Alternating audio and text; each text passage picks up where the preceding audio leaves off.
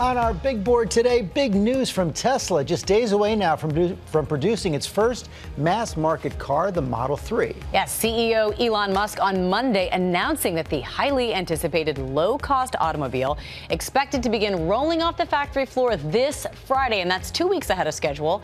Becky Worley joins us now with more on this. And Becky, let's begin.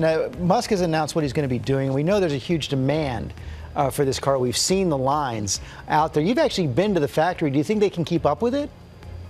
George, Elon Musk may be the most interesting man of our time. I mean, you just said he promises big and he mostly delivers.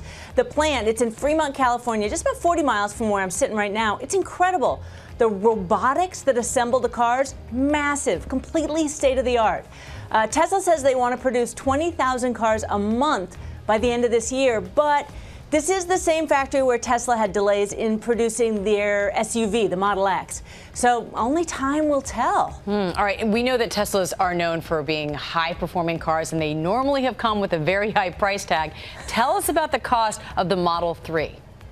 This is an electric car, Amy, that's in the crucial mid-price category. Sticker price $35,000, but a lot of optional bells and whistles. Enhanced autopilot, full self-driving capability, a charger for your home. That price could skyrocket by $10,000. Now, Tesla hasn't released the price of these add-ons yet, but we're estimating based on the prices for their other cars. But let me talk to you about that autopilot add-on.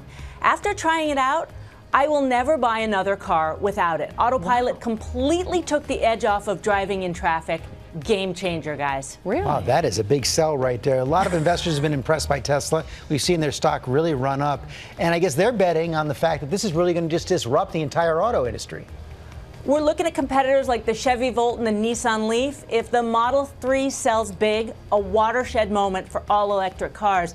And remember, Tesla is now worth $58 billion, more than GM, Ford, and BMW. Wow, that's incredible. We'll see what happens on Friday to all of those stock numbers. All right, thanks so much. We appreciate it, Becky.